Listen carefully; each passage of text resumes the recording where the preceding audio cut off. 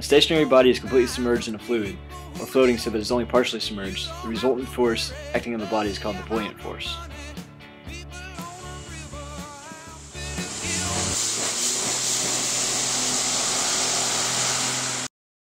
A net upward vertical force results because pressure increases with depth, and the pressure forces acting from below are larger than the pressure forces acting from above.